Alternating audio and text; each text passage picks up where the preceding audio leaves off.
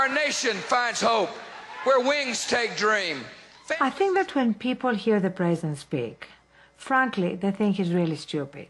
If you don't stand for anything, you don't stand for anything. If you don't stand for something, you don't stand for anything. But what people don't realize is that there is a genius behind the stupidity. Fool me once. Shame on you. If fool me, we can't get fooled again. Yes. And that genius is Harlan McRamey. Fool me, can't get fooled again. I wrote that.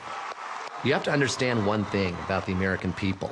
They are not interested in a politician that speaks smoothly or who insists on using real words or who can actually talk. In my state of the union, or my speech to the nation, whatever you want to call it. The American people of today's Americas want a politician who can speak their language and speak it badly. Then you wake up at the high school level and find out that the literacy level of our children are appalling. I like to start the whole process by writing my ideas on index cards. Then I concentrate on pinpointing the best ones. And then finally I take those ideas home with me and I sleep on them.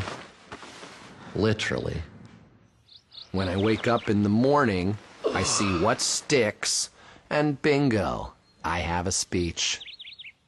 I know the human being and fish can coexist peacefully. I find that the best speeches are the ones that come straight out of the mouth of a real American.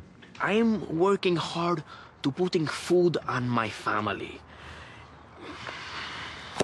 Perfect. And you're working hard to put food on your family, which is the toughest job in America. I'm always looking for new ways to speak to the people. And what speaks louder than words? No words. 90-second response, Mr. President. Mr. President, can you hear me?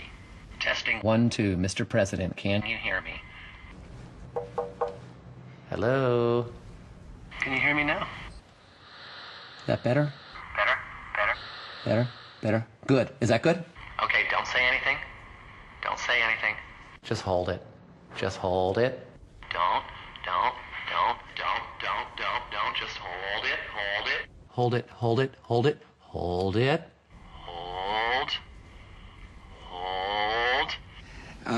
Don't say anything, just hold it. Hold it. Hold it. Now, start blinking A lot. Just start blinking. That's it. Holy crap! That's a lot of blinking. Okay, that's it. Good. Now, hold it. Hold it one more time. Hold it. Hold it. Hold. Hold it. One more time. One more second. Hold it. And talk. The only thing consistent about No, stop.